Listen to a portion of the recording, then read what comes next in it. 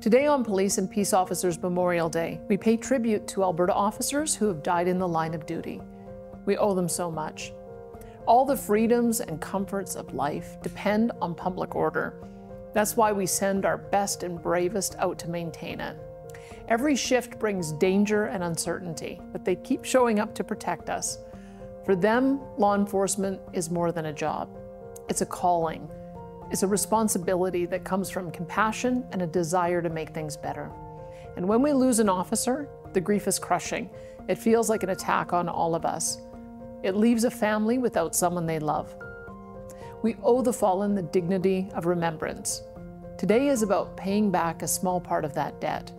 From John Nash, who died in the line of duty in 1876, to Harvinder Singh Dhami, who died in the line of duty on April 10th, 2023, we honor their memory and their service, and we pray that no more names are added to the list. I'm grateful to all the officers, past and present, for staying strong under tremendous pressure. We will always support you because you are always there for us.